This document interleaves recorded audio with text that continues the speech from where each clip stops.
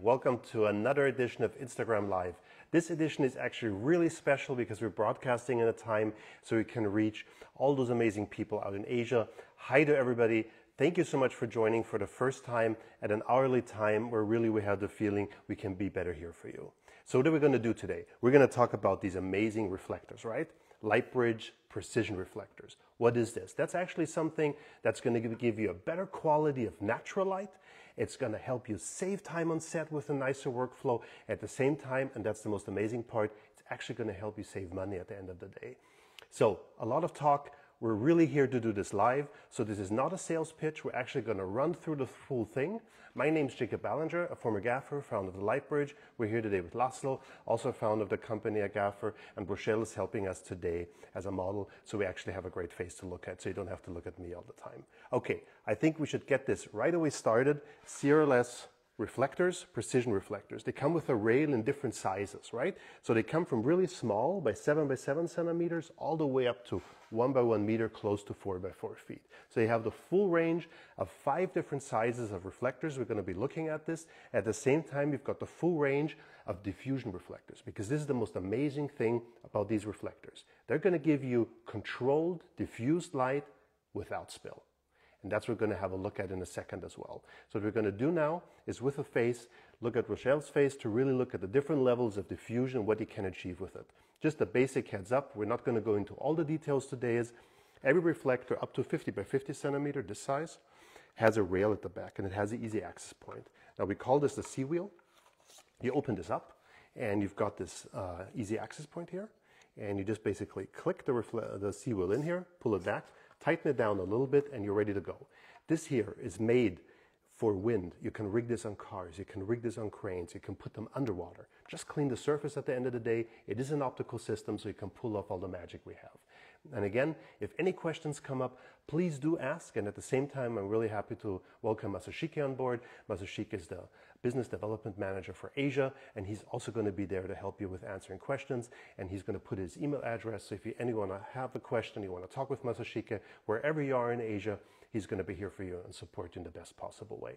Okay, enough that being said, let's get this thing started. Welcome, Rochelle. Have a seat, feel comfortable. Let's get this going.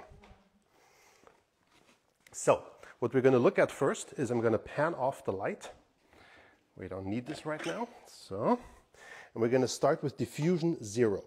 Diffusion 0, as you'll see in a second, is really hard, right? And it's really harsh too. So this is actually like a real mirror, but it is at the bottom range of the reflectors. Why do we do this? Because you want to have the full range from a real mirror all the way to super wide. So here's one thing. I have a light at the bottom. It's an aperture 60, and I'm panning the reflector. And see what's happening when I start panning down the reflector? What happens is it actually doesn't look like I'm panning a light source, right? It more looks like a light bulb that is swinging around. Now this is kind of amazing. And why is this like this? That the swinging, that it feels more like swinging and not like panning. Well, that's something I would like to point out over here. So what we have over here is the reflector, right? So just think about having your light source underneath. And if your light source is underneath and it's reflecting into the reflector and it's coming back, actually you're doubling your distance, right? So it feels more natural. That's the reason it feels like natural light. And at the same time, you see on the top the green part. So this is our virtual light source. So just think about our light source being down here, and it's going to come into the reflector and it's going to go back. Actually, it feels like the light's over here. So look what happens. I start to pan the reflector and see what's happening? Actually, I'm moving a light source. I'm virtually moving a light source. Just imagine that. You don't have to move a light anymore. You just have to pan a reflector. That's going to make you so much faster and going to make it so much easier. And that's the reason it feels like a paintbrush in your hand. When you start panning it around, you don't have the feeling, I'm just panning around the light source. Actually, you're moving a light source. And that's the amazing thing. Let's have this one more time. Let's have a look at this, because this really is at the basic what using reflectors is all about. So you see the hard cut in Rochelle's face? That's like a real mirror, right? So this effect, of course, will work with a mirror too. And I can pan it around, and I can make nice hard cuts and nice hard shadows. Like with a real mirror, but it's much less weight and it can't shatter. Diffusion 0. What you can also see, sorry Rochelle, I'm going to cover your face for a moment. You see the color codes here at the back. Let me see how I can do this like this. So this is gray, color code gray, diffusion number 1, diffusion 0. So this is like the real mirror. Okay, let's move up the step and have a look at it now in different levels of diffusion, so we get a hang of this. So we looked at real mirror. Next one up is diffusion number 1, color code black. This is still really punchy, as you can see. And now remember the hard cut from the mirror. See how this is still a little bit harder, but it's a little bit softer, the cut already. So just this nuance softer. I always say it's like Hampshire frost plus a real mirror. So this gives you the chance still having a really hard punchy light, good for redirecting light, good for hard, powerful sunlight coming in. But at the same time, if you say, oh, Jacob, I like this light, but it's too much in the face, no worries. I just pan down the reflector. That's all I need to do. It's in the face, and I'm going to pan it down, and that's all we need to do. There we go, and it's out of the face. Just going to close, a nice bounce coming back. I can say obviously more from the back. I can move it to the front, and I can move it around again. And again, you have the feeling you're not panning a light source, you're actually moving it. So this is kind of incredible. Okay, from there, from diffusion number 1, we're going to go to diffusion number 2. Diffusion number 2 is really a workhorse reflector, color code blue. Diffusion number 2, let's have a look at the cut again to get a good feeling for it. Still very punchy. And if you take this down, you see how soft the cut's getting? This becomes like totally beautiful. Rochelle, can you do me a favor? Can you lean back and sit up straight again? So now she's a little bit out of the light, and now you come into the light with your head. See how it feels like it's not, oh, she's coming into a light source. Actually, it feels like there's no light here, and suddenly she's softly coming into a light. So that's really the beauty of using these reflectors. It doesn't feel like you're having a light source. It doesn't feel like it's sourcey. It feels much further away, but you see how close I actually am with the reflector. And again, by panning around, I can create any mood I want, right? Because light is all about moods. So by doing this nice little shifts and tilts, you actually get full control over it. So here's a crazy thing. Look at this reflector. I'm going to have it on her face and a little bit so you can see the surface as well. And if you look at the surface, what you can see is, can you see the surface, Laszlo? Yeah. The light's going in Rochelle's face, right? And it's soft light. Look at this. This is soft light. And if you look at the reflector, there's no light going in your direction. Just imagine that. This is the first industry, first reflector lighting system that gives you controlled diffused light, but no spill light. This is a spill light free reflector. I can pan this soft light around like nothing else. You would need frames, flags, whatever, to give you this control of light. But now you don't. You just need one reflector from the Lightbridge and you pan it around and off you go. And you're ready to be set and to create any mood you want. And again, please, if you have any questions, just shout out right away. We're live here. We're here for you. That's our job, to support you in the best possible way. Okay, this is diffusion 2. Now it's going to get interesting. Now we're going to get softer. Now we're going to go to diffusion number 3, color code violet. And you see how soft this already gets. And at the same time, I can pan this reflector down and I can pan it up. So I am still in control over my diffused light. I can pan it in all directions. It's spill light free, and I can pan this around. This is high-tech stuff. This means like driving a really fast racing car, because suddenly it's not just a clumsy thing that you're reflecting some light off, and if you don't like it, you have to pan it off. This actually gives you the chance to take it into your hands, to paint your mood, your image, whatever you want to create. And at the same time, you don't want it on the face, just on the shoulder. No worries, I pan it down. And now when Rochelle comes in and out of, let me lean back again, come to the front. She's out of the light, and now she's coming in. See how soft and beautiful this looks? So now we're already getting to the really soft levels of the light sources we have here, right? In different sizes, from really small to big, really soft diffused light, so you can make anything you want from it. And now we're going to go to diffusion number 4. Diffusion number 4 is called super white. This is the only reflector that already does not have an aluminum surface. This actually has a white surface. So this is already very close to what we know from our standard whites. The reason we did this is very simple. We want to give you a fast, easy workflow. If you say, Jacob, this is too soft, I need something harder, I just swap back to diffusion number 3, right? And at the same time, if you say diffusion number 3 is too hard, I just go to diffusion number 4. You don't have to change the grip. There's a fast and easy workflow. So I'm just going to mount this here for a second. There we go. So, okay, now we got some beautiful light on Rochelle. Obviously, this is Instagram. This is with an iPad. So if you want to look at the quality of light, please go to our YouTube channel and you'll see the good quality sources just in terms of seeing what the light actually does here, right? At the same time, I'm panning it off, I'm panning it on. But now comes the trick.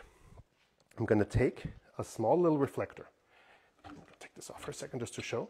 So I'm going to take a diffusion number 2, 15 by 15 centimeters, and I'm going to add this into the diffusion number white. And here's the thing, and here where we talk about really quality of light, because this is like soft and it's all over the face, but let's say we want a little bit more punch on the blouse. I just take it in and suddenly I'm adding the punch of the light. Isn't that incredible? I don't need a second light source. I'm just going to add one reflector in and I'm going to get all the control I want. And this means no double shadows, of course. This means easy, fast setup, putting it on there, and suddenly you can create a quality of light. No matter if this is for, for commercials, if this is for feature films, if this is for tabletop work, if it's for photography, this system really works for everything. And the same thing again, Rochelle, can you go out and come in again? There we go. Then we come out, and now we're going to come in. See how it doesn't feel, oh, it's a light source. It just feels like one new, beautifully controlled light source, just the way it is right now. Well, that's amazing. That's the basics. Thank you, Rochelle. Perfect. We got number 1. So just to sum this up again, we have a full range of diffusions from diffusion 0, a real mirror replacement, 1, 2, 3, 4, super white, really soft light that's coming in my face now. And of course you can combine the surfaces. Use a diffusion 3 with a diffusion 2, put 2 of them next to each other. So you can combine them. You can do creatively anything you want with them. This is your light. The reason we did this so simple. Laszlo, can you pan across to show the lighting setup? Perfect. So this really gives you a fast and easy setup. One light source down below. It's lighting into the 15 by 15. Now it's going to go into the diffusion number 4. And that's all it needs, basically. There we go. Timo, I see Timo is online. Timo, can you do me a huge favor? Could you please reach out? I've been trying to get in contact with you, but I haven't been able to because I can't find your email address anymore. Can you please send it to jacob@lightbridge.com? I have a thing I have to talk with you about. Thank you. Timo, an amazing tabletop DP. So thanks for joining. It's a big honor. Okay, that being said, we have the setup, we had a look at it, we saw how simple it is, we see how we can easily light faces with this. Of course, you can use these reflectors with standard equipment. You can put a softbox here. You can say, I just want a soft wrap. I'm going to put a hard precision reflector in the middle, give you the control you want. So you've got all these options, so you combine them. This is not a one-way standalone system. This is a tool. We developed it for 15 years on set to really get it to the point that it just works easy and flawlessly. That being said, we don't only light faces, we also light rooms. We have to see how this works efficiently for sets, for bigger setups. So we're going to do this now. But to actually show this to you really easy and simple, we're going to use our little demo box to actually show you how in a miniature set, how with a big setup you actually could use this. Okay, let's get moving. So Laszlo's going to move this out. I'm going to move this in here. Here comes the box. There we go, a little bit of light. I have to find my down below. And you come up, and now you're going to light in. See what happens? Just think about having a light source so close by the window. That would actually mean you would not get parallel shadows. This would actually mean this light would not, this has no fall off, right? So it doesn't feel like it's a sourcey light source, just the way it is. It actually feels like sunlight, right? So this natural light we were talking about. So simple set up. Because you keep your hard light down below, your heavy lights, you light up to your reflectors, and boom, easy, nice rigging, and off you go. So there's one other thing. You could say, Jacob, easy. I can put a crane really far away to get this effect. Yeah, of course, but by mounting a reflector so close, look what happens. I can pan this around in a room. I get full control of every position, and the light feels really far away. And this is the incredible power of saying you want to create moods. Jacob, I love this. I will just want a table, not on the wall. No worries. Here you go. A hard spell right over here. Or you can pan it back. So by having a reflector, your gear is so close to set, your set stays free because you're lighting from outside, you can shoot in all directions, but at the same time, we're able to give you full control with diffusion 0. Now from here, we go to diffusion number 1, color code black. It's already a little bit softer, you can see it in the shadows of the chair, and I can pan this around. And you're in control of punchy light with a little bit of softness all the way around the room. Look, I even can bounce off the ceiling if you want to, just like this. Easy. Panning it around again, nice and easy to go. From there we go to diffusion number 2. For all you people out there that are rigging for cranes and doing heavy-duty big shows, diffusion 2 is what we recommend to put on cranes and outside if the wind's going, because you won't have the effect of a mirror, which is really important. Okay, here we go. So we pan around. I'm in control of soft light just by panning around. Isn't that incredible? You don't have to do anything. Just by panning it around, we're ready to go. Bam. And off we go. Diffusion number 2. Jacob, I love this, not on the wall. No worries, I just pan it over. No flags, no extra frames. Super simple and easy. From there, we go to diffusion number 3. Nice and soft. I am still in control of my soft light. Look at this. Look how soft this is. Look how the whole room is starting to light up. Again, this has everything to do with distance. It's not only about how far virtually your light source is away, it's also about how the light bounces around in the room, how it creates a mood, how you can use this to have freedom for your directors, have freedom for yourself to find different camera positions, to light, right? That's incredible. So from there we go to diffusion number 4. Really great for moonlight, for example, or just for really an overcast day. Just look at this. This is like skyscraper, 10th floor, right? Now you say you're shooting in the cellar. No worries, now you're shooting in the cellar. Just by panning around, you get full control.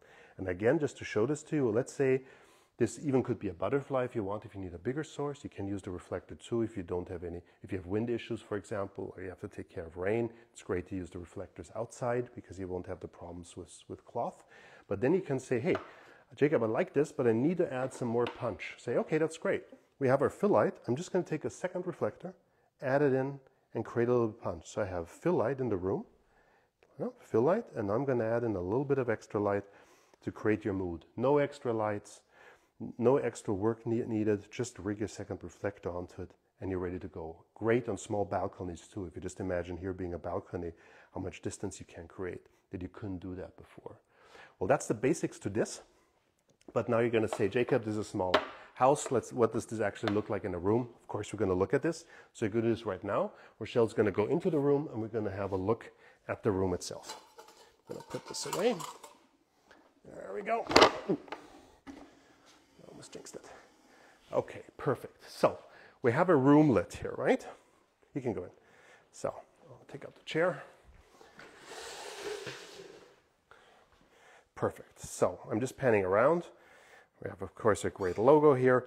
And this room really looks natural, right? So Rochelle's just going to walk over to the window for us, see that we get full freedom of the room. It feels like daylight. We have beautiful shadows. When she walks to the window, obviously we're on an iPad. I can't to control the brightness here right now. But the fall off is really minimal. So if you walk back again, there we go. Whole room is free. So how is the setup here? It's actually really simple. So I'm going to follow Rochelle over, and then I'm going to look outside of the window to give us a nice little impression of what our little studio looks like here. We got a light source down below. We got a C100 reflector up here. Laszlo, can you go there and pan around a little bit? That would be awesome. So there we go. So Laszlo's just going to pan around a little bit to show you what the room can do. We have a friction system in here, give you the full control of the light. And what I'm going to do here now is I am going to pan one extra light off that I want to show you later, just so we have a look at what's actually happening here. Okay, so this is just the light source coming in from outside right now. I'm going to show you again. This is Laszlo right here, panning around, light source down below. It's a Filex Q8 down there. There we go. And now the light's on Rochelle, and now Laszlo pans off the light completely. Boom. See how it doesn't feel like you're panning off a light, but you're moving a light? And how you can create different kinds of moods by soft, small, subtle changes of the reflector. You can get any mood you want from this. This is a level of precision we're not used to with our standard gear in terms of how the whole room, how the whole mood changes, because virtually, this light, right, doesn't feel like it's only a few meters away from the window. This feels like it's all the way in the back of the room. So it feels much more natural like this. So this is one thing, right? A great thing to do if you've got windows, if you've got small balconies and you don't have place, this is a great way so you can create more distance from this. Okay, Rochelle, if you walk back again. So here, obviously our iPad is now jumping in exposure, but this is a little bit more dark here. So what we did here is, you know, when you're shooting in a room and you're saying you like the light, but what happened is we need to extend the light in the room. Let's have a look at this by not using a standard Kino flow like we used to do in the old days, but actually adding a reflector. So Laszlo is going to be panning on a reflector. I'm going to show Laszlo over here with this Jolico. We have one for our logo and one that's going to be going onto the light source. So look what happens with the room. Laszlo, can you pan it off? Completely. Boom. Okay, so it's really dark here now in the room, and now we're going to add it on. And you can see it on the floor as well. Yeah, full pan on. Boom. How suddenly the light comes back again. So again, please go to our YouTube site to really look at the quality of the light. This is an iPad. This is live. This is more for us to be able to communicate. But again, just to point this out, Rochelle, can you walk to the window? So I'm going to see how she's not affected by the punch on the floor. That actually is the light source. I want to show you both of this. Okay, so she's standing there, right? We want to extend the window, which is just awesome because it actually means the light's coming from the outside.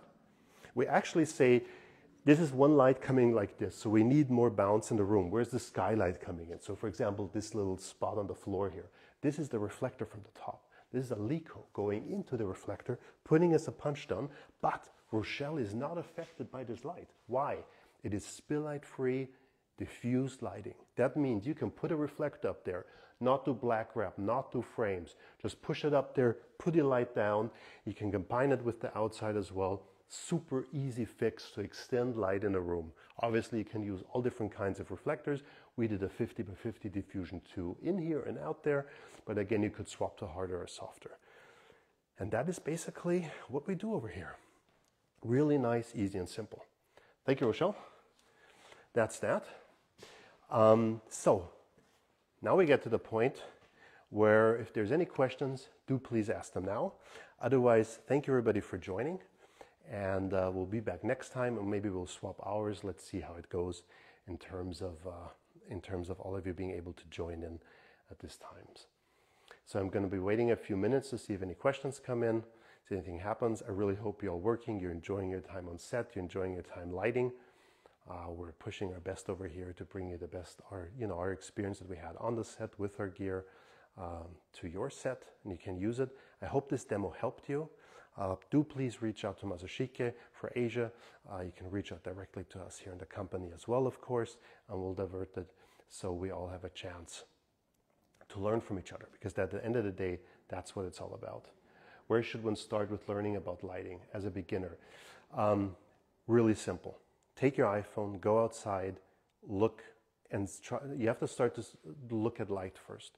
So what you have to do at the beginning is you have to look for stuff you like. Oh, I like this image. I like this mood. Take a picture, analyze it. And then the best thing is not to start adding lights as a beginner, but take it away. Be in a room. Say, okay, what happens if I close the curtains? What does it change? What happens if I turn on a light bulb or turn it off?